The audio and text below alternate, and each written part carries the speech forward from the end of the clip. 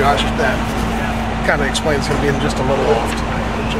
I don't know. I mean, I thought they did it. I mean, their kids played really hard. I thought that. I mean, he truly pressured him a lot. I mean, he was bringing a lot of different looks at him. So this was a great. I mean, I thought it was great for Josh. It was a great experience. At some point, he's going to see stuff like this, and so this is the first time really.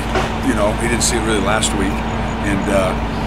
You know, I think he came out in the second half and settled down a little bit and had his feet underneath him a little more and stopped thinking every throw has to be a touchdown pass. Is this Exhibit A and what we talked about having it nice to have Paul Perkins back there with the freshman? Oh yeah, how did he do? 151. Yeah. Two TDs. Nice. Yeah, but I meant this is what we've talked about all along. That this is not a safety net, but this is. Yeah, and it was nice. I thought the whole line did a nice job. We had to move a couple guys around in there. You know, it's just. You hit a few, you don't hit a few. It's the difference in looking really good or looking like an average day. Hey, great job, Tony. Is there a sense of the things are going to get tougher from here on in? I don't know. Next couple games? I don't know. Well, you have to call the defensive coordinators from the other guys. No, but just the opponents that are coming. I mean, BYU, Arizona, ASU. On the road, you got. Oh, really? Tougher game, yeah. Oh. You know, this season didn't end tonight, no. Oh, it didn't? No. Oh. But I mean, I get to enjoy this for 24 hours, and then I start thinking about those other things. But heck, I don't know. Because you want to put that I mean, the whole thing's a process, right? You know, it's a learning process. It's his second game he's played in college, and I think he's progressing nicely. But this is going to be a step up in competition from. Didn't mean just for him, but for the team as a whole too. Yeah. Yes. Is it less stressful to see him maybe struggle a little bit in a game where you guys have room for error? I don't know. I thought he did some nice things tonight. I don't know what y'all getting at. You know, he just scored 38 points. He completed some good passes for us, made some good decisions. You know, the interception the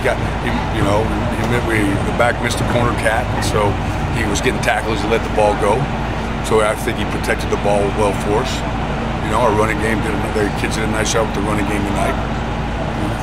It's kind of football. What do you think of Stephen Johnson's first game? I thought he did a nice job. You know, it's hard for me to remember all the ones he's in there. Those guys run in and out there so much, but yeah, I mean, a lot of young guys played tonight, which is nice to see.